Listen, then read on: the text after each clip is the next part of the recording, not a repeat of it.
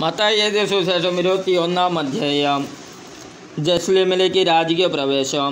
അവർ ജെറുസലേമിനെ സമീപിക്കവേ olive മലയ്ക്കെതിരെയുള്ള ബഫഗയിലെത്തി. അപ്പോൾ യേശു തൻ്റെ ശിഷ്യന്മാരെ ഇപ്രകാരം നിർദ്ദേശിച്ചയച്ചു: എതിരെ കാണുന്ന ഗ്രാമത്തിലേക്ക് പോകുവിൻ. അവിടെ ഒരു കഴുതയെയും അടുത്ത് അതിൻ്റെ കുട്ടിയെയും കെട്ടിയിരിക്കുന്നത് ഉടനെ നിങ്ങൾ കാണും. അവയെ അഴിച്ച് എൻ്റെ അടുത്തേക്ക് കൊണ്ടുവരിക. ആരെങ്കിലും നിങ്ങളോട് എന്തെങ്കിലും ചോദിച്ചാൽ കർത്താവിന് അവയെ കൊണ്ട് ആവശ്യമുണ്ടെന്ന് പറയുക. അവൻ ഉടനെ തന്നെ അവയെ വിട്ടുതരും. പ്രവാചകൻ വഴി പറയപ്പെട്ട വചനം പൂർത്തിയാകാനാണ് ഇത് സംഭവിച്ചത്. സിയോൻ പുത്രിയോട് പറയുക, ഇതാ നിൻ്റെ രാജാവ് വിനയാന്വിതനായി കഴുതയുടെയും കഴുതക്കുട്ടിയുടെയും പുറത്ത് നിൻ്റെ അടുത്തേക്ക് വരുന്നു. ശിഷ്യന്മാർ പോയി യേശു കൽപ്പിച്ചതുപോലെ ചെയ്തു. അവർ കഴുതയെയും കഴുതക്കുട്ടിയെയും കൊണ്ടുവന്ന് അവയുടെ മേൽ വസ്ത്രങ്ങൾ വിരിച്ചു അവൻ കയറിയിരുന്നു. ജനക്കൂട്ടത്തിൽ വളരെ പേർ വഴിയിൽ തങ്ങളുടെ വസ്ത്രങ്ങൾ വിരിച്ചു. മറ്റു ചിലരാകട്ടെ വൃക്ഷങ്ങളിൽ നിന്ന് ചില്ലകൾ മുറിച്ച് വഴിയിൽ നിരത്തി. യേശുവിന് മുമ്പിലും പിമ്പിലും നടന്നിരുന്ന ജനങ്ങൾ ആർത്തു വിളിച്ചു: ദാവീദിൻ്റെ പുത്രന് ഹോശാന! കർത്താവിൻ്റെ നാമത്തിൽ വരുന്നവൻ അനുഗ്രഹീതൻ! ഉന്നതങ്ങളിൽ ഹോശാന! അവൻ ജെറുസലേമിൽ പ്രവേശിച്ചപ്പോൾ നഗരം മുഴുവൻ ഇളകി വശായി. ആരാണിവൻ എന്ന് ചോദിച്ചു.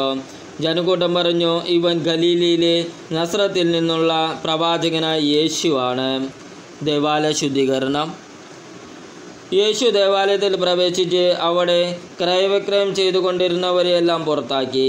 നാണയമാറ്റകരുടെ മേശകളും പ്രാവ് വിൽപ്പനക്കാരുടെ ഇരിപ്പിടങ്ങളും അവൻ തട്ടിമറിച്ചിട്ടു.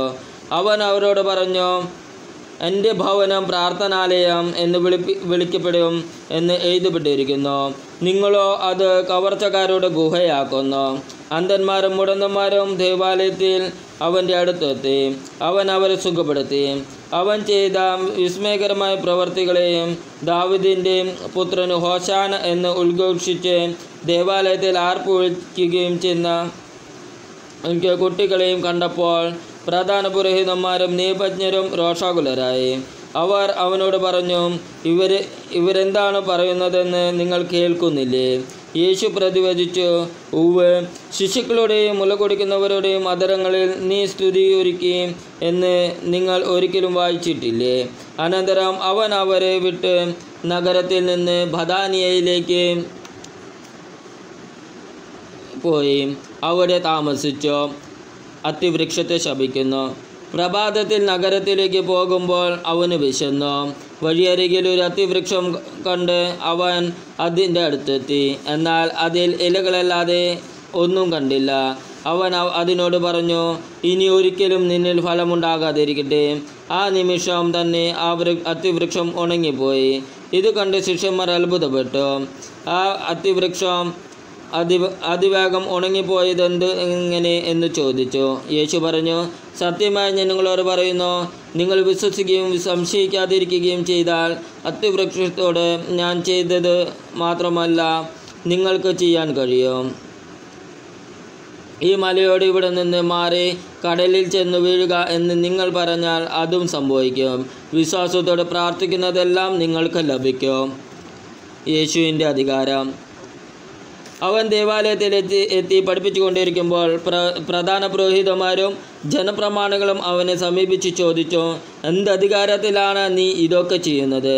നിനക്ക് ഈ അധികാരം നൽകിയത് ആരാണ്? യേശു പറഞ്ഞു: ഞാൻ നിങ്ങളോട് ഒന്ന് ചോദിക്കട്ടെ. നിങ്ങൾ എന്നോട് ഉത്തരം പറഞ്ഞാൽ എന്തധികാരത്തിലാണ് ഞാൻ ഇവയൊക്കെ ചെയ്യുന്നതെന്ന് നിങ്ങളോട് പറയാം. യോഹന്നാൻ്റെ ജ്ഞാനസ്നാനം എവിടെ നിന്നായിരുന്നു? സ്വർഗത്തിൽ നിന്നോ മനുഷ്യരിൽ നിന്നോ? അവർ പരസ്പരം ആലോചിച്ചു. സ്വർഗത്തിൽ നിന്നെന്ന് നാം പറഞ്ഞാൽ പിന്നെ എന്തുകൊണ്ട് നിങ്ങൾ അവനെ വിശ്വസിച്ചില്ല എന്ന് അവൻ ചോദിക്കും. മനുഷ്യരിൽ നിന്ന് എന്ന് പറഞ്ഞാലോ നാം ജനക്കൂട്ടത്തെ ഭയപ്പെടുന്നു.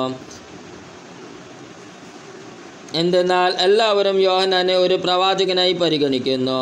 അതിനാൽ അവർ യേശുവിനോട് മറുപടി പറഞ്ഞു: ഞങ്ങൾക്കറിഞ്ഞുകൂടാ. അപ്പോൾ അവൻ പറഞ്ഞു: എന്തധികാരത്തിലാണ് ഞാൻ ഇത് ചെയ്യുന്നതെന്ന് നിങ്ങളോടും ഞാൻ പറയുന്നില്ല. 2 പുത്രന്മാരുടെ ഉപമ. നിങ്ങൾക്ക് എന്തു തോന്നുന്നു? ഒരു മനുഷ്യന് 2 പുത്രന്മാരുണ്ടായിരുന്നു. അവൻ ഒന്നാമൻ്റെ അടുത്ത് ചെന്ന് പറഞ്ഞു, മകനെ, പോയി ഇന്ന് മുന്തിരിത്തോട്ടത്തിൽ ജോലി ചെയ്യുക. ഞാൻ പോകാം എന്ന് അവൻ പറഞ്ഞു. എങ്കിലും പോയില്ല. അവൻ രണ്ടാമൻ്റെ അടുത്ത് ചെന്ന് ഇത് തന്നെ പറഞ്ഞു. അവനാകട്ടെ, എനിക്ക് മനസ്സില്ല എന്ന് പറഞ്ഞു.